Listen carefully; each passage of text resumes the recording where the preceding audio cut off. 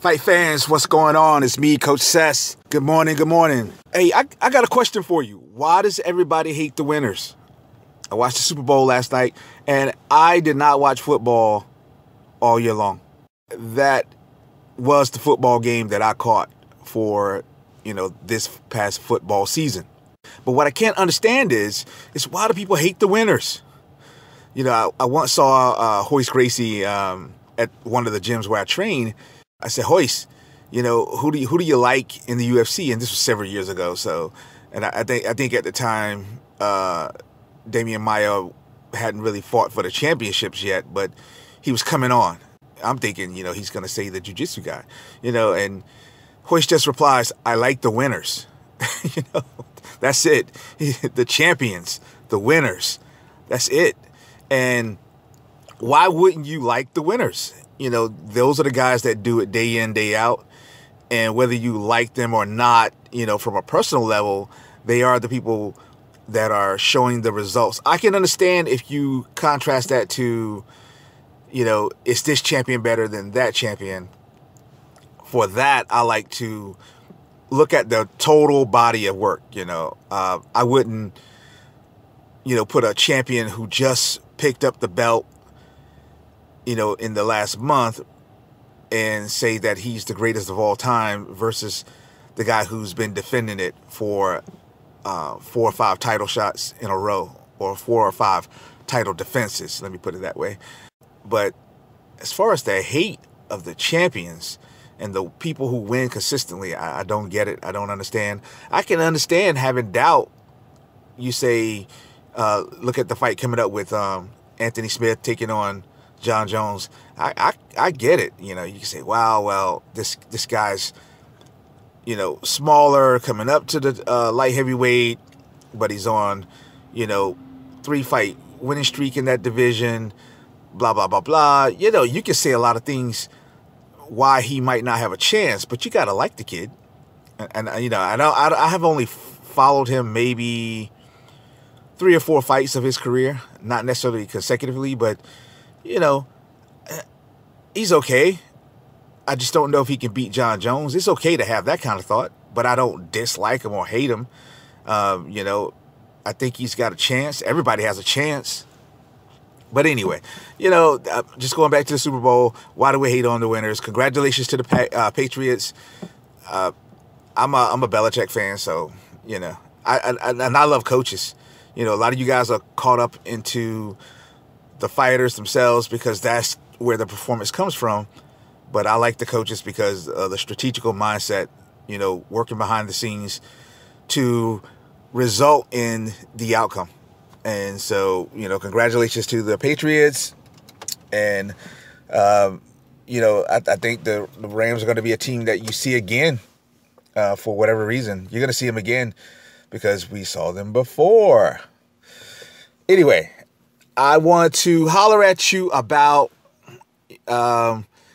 something. I was at a fight this weekend, and something that stood out to me watching several of the fighters on the card. There were some things that I thought that each fighter could have done better, but to contrast, some of the more skilled fighters versus, the pros and the amateurs. In one of the fights, I saw a former teammate. I saw Anthony Wright take on Chris Hurd in a fight. And one thing that Anthony kept doing over and over was using a front side teep to the thigh and the hip area. And Anthony's a little bit shorter, so it helped him manage the distance. Excellent tactic. And then I contrast that to some of the fights that I saw earlier where there were problems in the fights where either the guy was, they were just amateurs, but it didn't matter if they were taller or shorter. They had problems because they didn't really work off the front side. It's very important in sport martial arts that you learn to work off your lead side. And that's because that fight context is a lot different than a street fight. You work off your lead side. You want to gauge your opponent. You don't just want to jump out and come with crosses and hooks and big uppercuts because they leave you open, to a counter. So Anthony did a great job of moving in and out, using his front side, waiting to pick his time for his takedown, his clinches. And once he was able to get to the inside, he was able to establish some level of control inside of the clinches.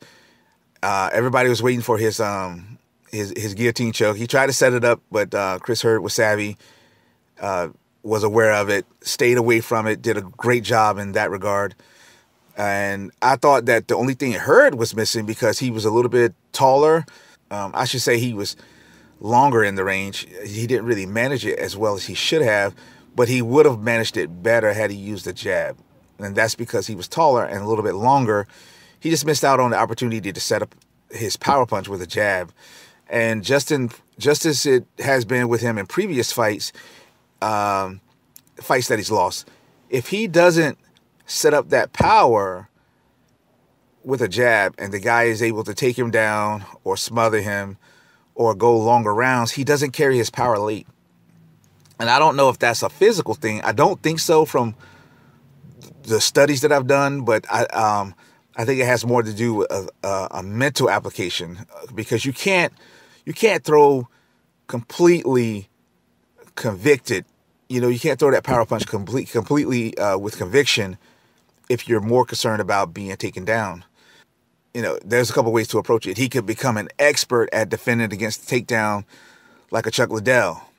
But I would say that he would do himself, complement his style more if he started using a real definitive jab that keeps his opponents at bay and away. And that's something that I'm encouraging all of you to learn to do, is to use your front side attacks to set up the opponent, to manage the range, to control the energy, and also to manage the distance. It's really about distance management, and Anthony did it very well. And I'll do some videos coming up in the near future, specifically talking about the managing the distance and with certain tools. Hey, look, I am Coach Sess, and you've had words with a Mad Coach.